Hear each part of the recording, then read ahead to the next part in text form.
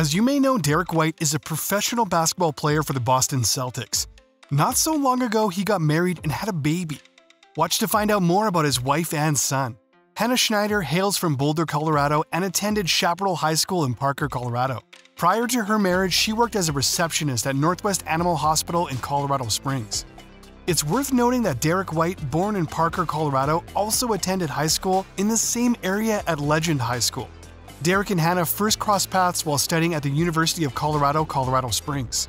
Their relationship blossomed, and White proposed to Schneider in 2020 amidst the challenges of the pandemic. She gladly accepted, and the couple embarked on a year-long engagement before finally exchanging vows in front of close family and friends in August 2021. In May 2022, Derrick and Hannah welcomed their first child, a son named Hendrix James White.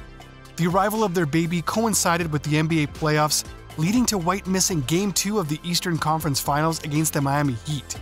In an interview, White said, "He's already changed our lives, so it's been crazy. Just sitting with him watching the game, cheering us on from home. It was cool and just one of those moments I'll have forever." That is all. Tell us what you think.